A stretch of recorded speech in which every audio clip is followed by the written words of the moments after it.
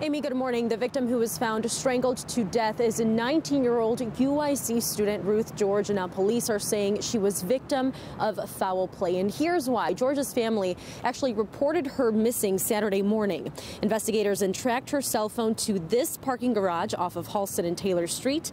UIC police were the ones who found George dead in the backseat of her family's car. Surveillance video shows George entering the garage alone Saturday morning around 1:30. Then the person of interest walked in shortly after her. Investigators say the person has nothing to do with the university.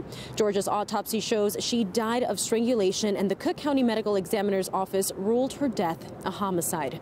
Now, George was an honors student with dreams of becoming a health professional. Right now, we don't know how that person of interest went into custody, but we do know that police are saying charges are pending. Of course, we'll stay on top of this story as it develops this morning. I'm live at UIC campus. Diana Gutierrez, The Jam.